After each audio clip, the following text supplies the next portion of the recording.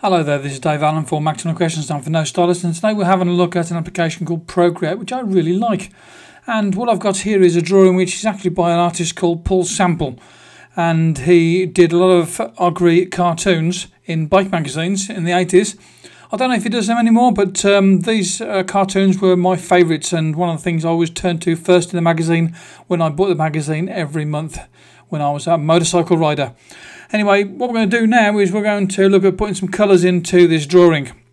And what I've got here so far is I've just got this layer here, and on the layer I've got just the black drawing there. Now what we want to do is put some colours in there, so there's a couple of ways of going about this here. Now really what we should do is to work this on a separate layer, because we don't want to sort of go over the top of what we've got already. So we'll get a separate layer going there by tapping on that plus there on the corner. We'll put this layer underneath the layer that's there already. Click and hold that, bring it down, and now it's underneath. Okay, so now we've got this thing on here, we've got select content. So I've got that content selected, and now what I could do with that is, if I wanted to, I could go to the brush. Let's change this colour, put a nice purple in there, and then I can go into this brush here and I can paint all of that there, and the whole thing is going to be turned purple. And we don't actually want that, but it's something you could do where you've got all of the contents of one layer there all sort of change colour there, and it's quite easy to do. So let's do an undo on that there.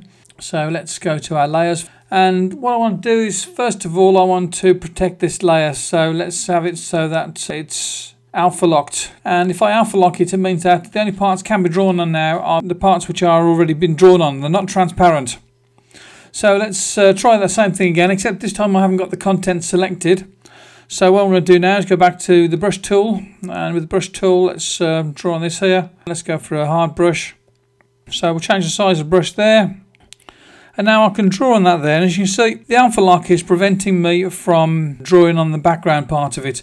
If I hadn't got the alpha lock on there, I'd be drawing through all of the whole drawing there and messing the whole sort of thing up, and I'd be losing what I'd got started.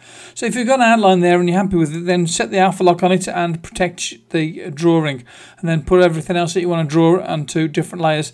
It's a very good reason why you're going to use layers in this application. What you can do with this here, once you've chosen your colour, you can then sort of get all of that there. I did a pinch out that to get there. I can do a pinch back in again, so I can go around, change the colours there, and then when I've got the colour blue that I want there, I can go in there and then I can choose whether I want it to be, you know, lights or darks or whatever else, and that's kind of neat, isn't it? So back there to put it with black again, and let's choose the paint and go for a larger one there and put it all in black again. That has happened because I've got the alpha lock on. As you can see from the corners of this little thing here, there's little white corners on there, that shows us that the alpha lock is on, and that's a good thing to do. So the next thing we're going to do is going to put some colours in there. So we're going to layer 2, we're going to fill the colours in there. So let's zoom in on this here, and I'm going to make this petrol tank red.